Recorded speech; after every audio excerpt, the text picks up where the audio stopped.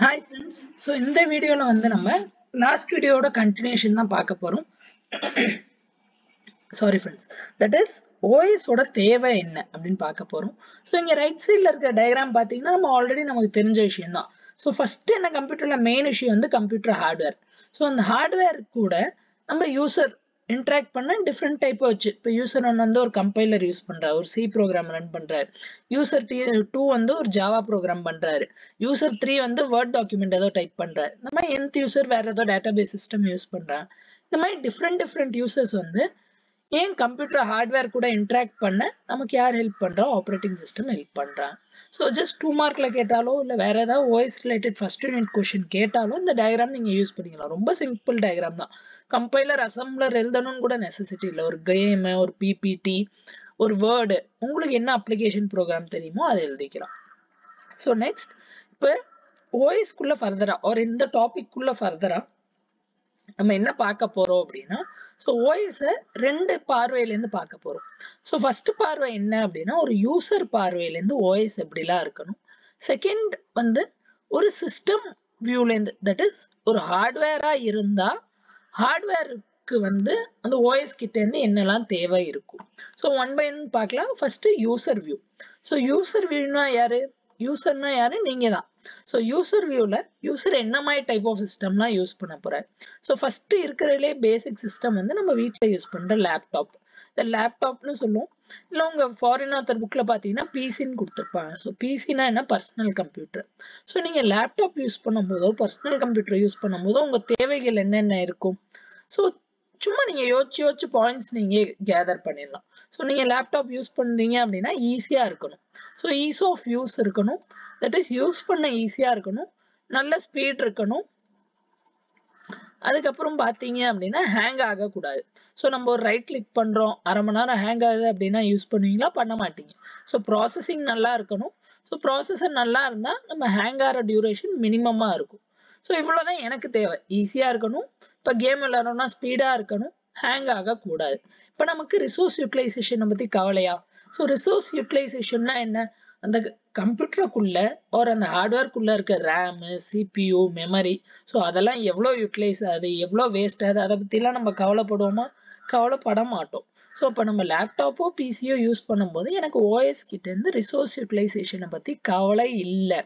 எனக்கு எதை பற்றி கவலை? எனக்கு ஈஸியாக இருக்கணும், ஸ்பீடு நல்லா இருக்கணும், அதுக்கப்புறம் வந்து மினிமம் ஹேங்கிங் இருக்கணும். ரிசோர்ஸ் யூட்டிலைசேஷன் பண்ணனாலும் சரி பண்ணலனாலும் சரி எனக்கு கவலை இல்லை.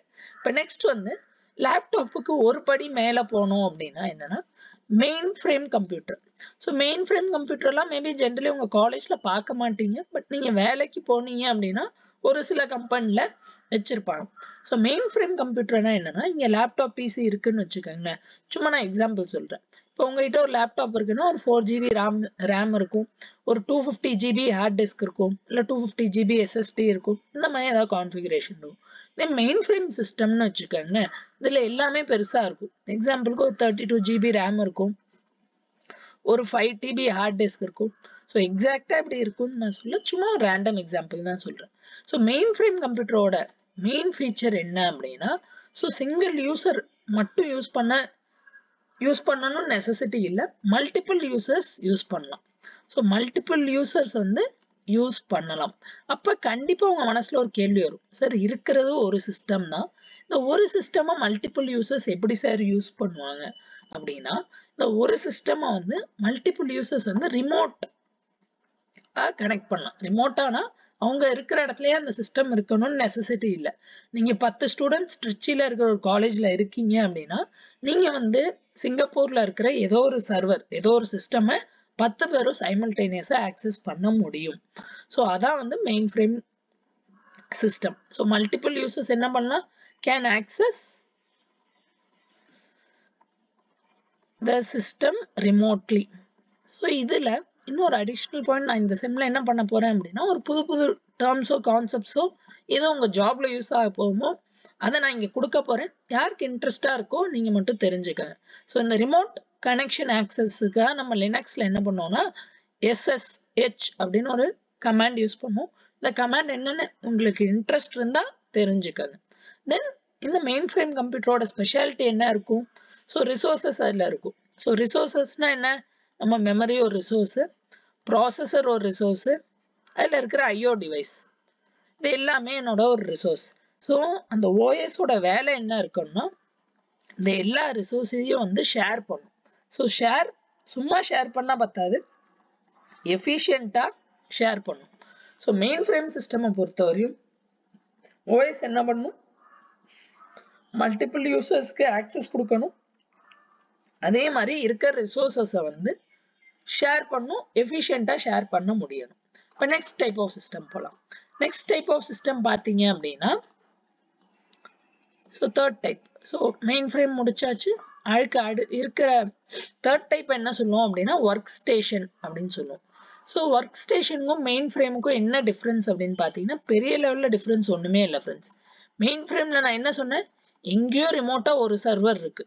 வேற ஒர்க் ஸ்டேஷனில் நிறைய சர்வர் இருக்கும், நிறைய யூசர்ஸ் இருப்பாங்க. ஸோ ஒரு யூசர் வந்து மல்டிபிள் சர்வரை வேணும்னாலும் ஆக்சஸ் பண்ணலாம். அது யூசரோட தேவையை பொறுத்து எப்படி என்னமோ பண்ணிக்கலாம். ஸோ ஒர்க் ஸ்டேஷன்ல என்ன இருக்கும், மல்டிபிள் யூசர்ஸ் இருக்கும், மல்டிபிள் சர்வர்ஸ் இருக்கும். ஸோ இங்கே ஓஎஸோட நீட் என்ன, அதே மாதிரி ரிசோர்ஸஸை ஷேர் பண்ணும். என்னென்ன ரிசோர்ஸஸ் இருக்கும், வழக்கம் போல நம்ம ப்ராசஸர், தென் மெமரி, தென் நெட்வொர்க் ரிசோர்ஸஸ் இருக்கும். ஸோ நெட்வொர்க்கில் இருக்க பேண்ட் வித்து, அதில் எவ்வளோ ட்ரான்ஸ்ஃபர் பண்ண முடியுது, எவ்வளோ டவுன்லோட் பண்ண முடியுது, எவ்வளோ அப்லோட் பண்ண முடியுது, இந்த மாதிரி இருக்கும். ஸோ ஒர்க் ஸ்டேஷன் வந்து மெயின் ஃப்ரேமோட ஒரு எக்ஸ்டென்ஷன் அப்படின்னு வச்சுக்கோங்க. ஃபைனலாக என்ன, நம்ம ஸ்மார்ட் ஃபோன். ஸோ ஸ்மார்ட் ஃபோனை பற்றி உங்களுக்கு கிளாஸ் இருக்க வேண்டிய நெசசிட்டி இல்லை, நீங்கள் எனக்கு கிளாஸ் எடுப்பீங்க. ஸோ ஸ்மார்ட் ஃபோனில் ஒரு சிங்கிள் யூசர், ஒரு சிங்கிள் ஃபோனு. ஸோ அதில் நமக்கு என்ன தேவை, ஸோ அந்த ஓஎஸ் எப்படி இருக்கணும், கன்வீனியண்ட்டாக இருக்கணும், ஃபாஸ்ட்டாக இருக்கணும். இந்த மாதிரி நம்ம நிறைய எழுதிக்கிட்டே போகலாம். உங்களுக்கு ஒரு ஃபோன்லேருந்து நீங்கள் என்னெல்லாம் எதிர்பார்க்குறீங்களோ அந்த ஃபீச்சர்ஸ் மட்டும் எழுதுங்க. இது வந்து யூசர் வியூ முடிஞ்சிச்சு. இப்போ யூசர் வியூக்கு அப்புறம் ஸோ யூசருக்கு ஓஎஸ் எப்படிலாம் இருக்கணும் அப்படின்னு பார்த்தாச்சு. இப்போ செகண்ட் என்ன அப்படின்னா ஒரு சிஸ்டம், தட் இஸ் ஒரு ஹார்ட்வேர் பாயிண்ட் ஆஃப் வியூலேருந்து பார்த்தால் ஒரு ஓஎஸ் எப்படிலாம் இருக்கணும். ஸோ இந்த சிஸ்டம் வியூ வந்து யார்கிட்ட சொல்கிறா, ஒரு ஹார்ட்வேர் வந்து ஓஎஸ் கிட்ட சொல்லுது எனக்கு இப்படிலாம் இருக்கணும் அப்படின்னு. ஸோ ஹார்ட்வேர் என்ன பண்ணும், ஹார்ட்வேர்னா என்னென்ன மெயினாக ரிசோர்ஸஸில் என்னென்ன இருக்குது. ஸோ நான் திரும்ப சொல்கிறேன், ஏன்னா இது உங்கள் மைண்டில் நல்லா பதியணும். ஸோ ரேம் இருக்குது, அதை தவிர என் செகண்டரி மெமரி இருக்குது, அதை தவிர என் இன்புட் அவுட்புட் ஆப்ரேஷன் இருக்குது, அதை தவிர என் நெட்வொர்க் இருக்குது. ஸோ இந்த மாதிரி நெட்வொர்க் இருக்குது, ஃபைல் ஸ்டோரேஜ் இருக்குது, இந்த மாதிரி நிறையா இருக்குது.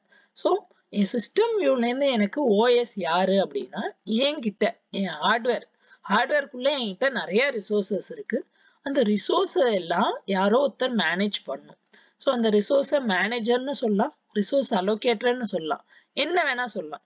ஸோ ஹார்ட்வேரை பொறுத்தவரையும் ஓஎஸ் என்ன அப்படின்னா ஒரு ரிசோர்ஸ் அலோகேட்டர்.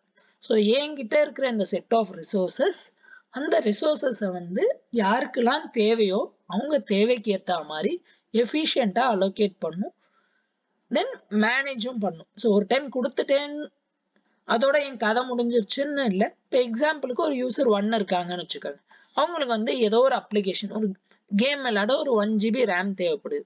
அப்போ நான் என்ன பண்ணுவேன் அப்படின்னா, நானா ஓஎஸ். ஸோ ஓஎஸ் என்ன பண்ணுவோம் அப்படின்னா யூசர் 1க்கு 1 GB ரேம் கொடுத்துட்டு அவர் தேவை முடிஞ்சோடனே அந்த 1 GB ரேமை திரும்ப எடுத்துக்கும். ஸோ ஓஎஸோட வேலை என்னன்னா ரிசோர்ஸ் அலோகேஷன். ஸோ அலோகேஷன்னா என்னன்னா கொடுக்கறதுன்னு வச்சுக்கோங்க. மேனேஜ்மெண்ட்னா என்னன்னா ஸோ எப்பெல்லாம் தேவையோ கொடுக்கணும், எப்பெல்லாம் தேவையோ திரும்ப வாங்கிக்கணும். ஸோ ஒரு கிவ் அண்ட் டேக் பாலிசி மாதிரி. ஸோ இதெல்லாம் யார் பண்ணுவா அப்படின்னா ஓஎஸ். அதுக்கப்புறம் ஓஎஸ்குள்ளே இன்னொரு சின்ன டேர்ம் இருக்கு, மேபி 2 மார்க்ல உங்ககிட்ட கேட்கலாம், கண்ட்ரோல் ப்ரோக்ராம்னா என்ன அப்படின்னு.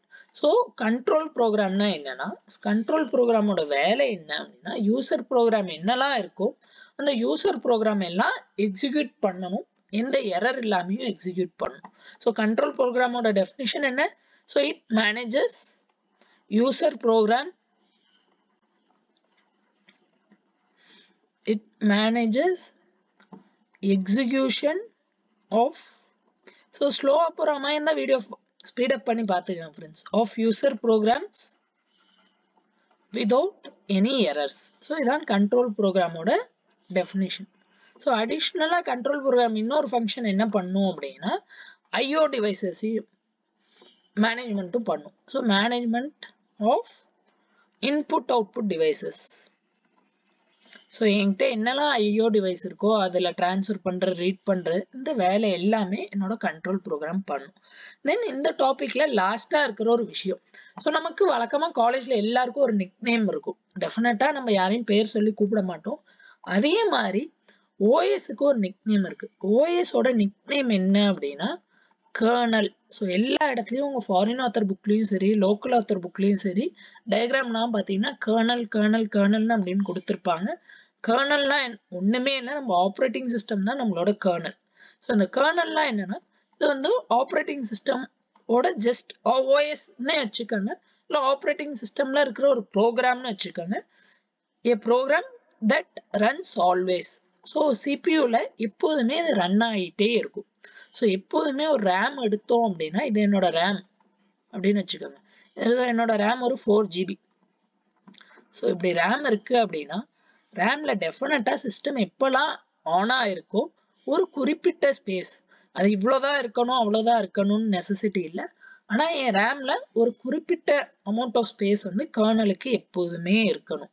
ஸோ இந்த கர்னல் டெஃபினட்டா இருக்கும் ரேம்குள்ள. அதுக்குள்ள அடிஷ்னலாக எனக்கு தேவைப்படுற சிஸ்டம் ப்ரோக்ராம்ஸ்.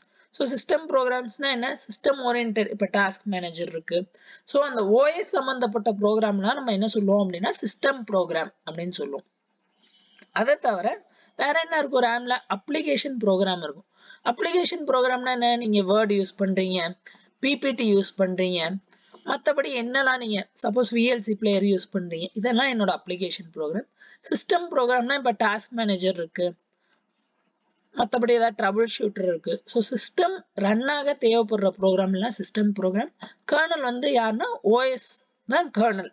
ஸோ ஓஎஸ்க்கு இன்னொரு பேர் தான் என்னன்னா கர்னல். ஃபைனல் விஷயம் என்னன்னா example of OS. So example of OS என்ன நமக்கு தெரியும், விண்டோஸ் இருக்கு, அப்புறம் ஆப்பிள் மேக்புக்லலாம் பார்த்தீங்கன்னா ஐஓஎஸ் இருக்கு, அதை தவிர லினக்ஸ் இருக்கு. ஸோ இந்த மாதிரி நிறைய இருக்கு ஃப்ரெண்ட்ஸ். ஸோ இப்போ நம்ம என்ன பார்த்தோம், ஓஎஸ்க்கு 2 டிஃப்ரெண்ட் வியூ இருக்கு. யூசர் வியூலேருந்து ஓஎஸ் எப்படிலாம் இருக்கணும், சிஸ்டம் வியூலேருந்து ஓஎஸ் எப்படிலாம் இருக்கணும். அதுக்கப்புறம் கண்ட்ரோல் ப்ரோக்ராம்னா என்ன, கர்னல்னா யாரு, கர்னல் எங்க ரிசைட் ஆகிருக்கும். இவ்வளோதான் ஃப்ரெண்ட்ஸ். நெக்ஸ்ட் வீடியோவில் மீதி பார்ப்போம். Thanks, by.